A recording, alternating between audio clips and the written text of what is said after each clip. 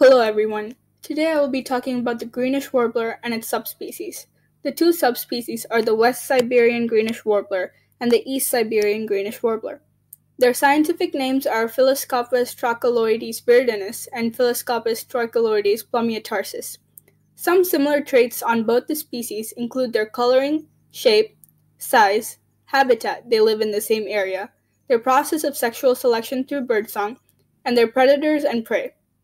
The unique traits of P.T. viridinus include one wing bar, which birds use to communicate, have a high frequency range in their songs, had 3 or 4 long units of song, and only recognize other P.T. viridinus songs as potential mates.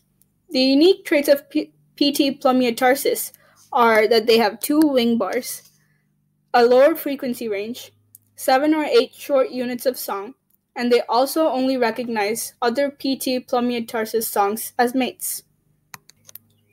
Both these species live in similar regions, even coexist in some regions, such as this red and blue overlapping zone.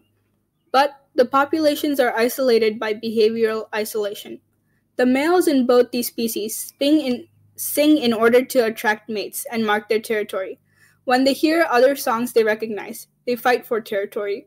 In the case of the East and West Siberian Greenish Warblers, they don't recognize each other's songs as threats because they don't consider them to be the same species, driving them further apart genetically because there is no gene flow. These are the phylogenetic trees relating to the Greenish Warblers. The first tree is the full family of Phylliscoidae, or leaf warblers.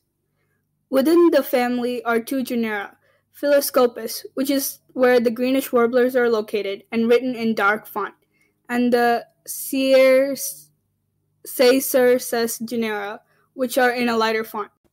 The other tree contains the phylogeny of Phylloscopus trichyloides and the subspecies within it.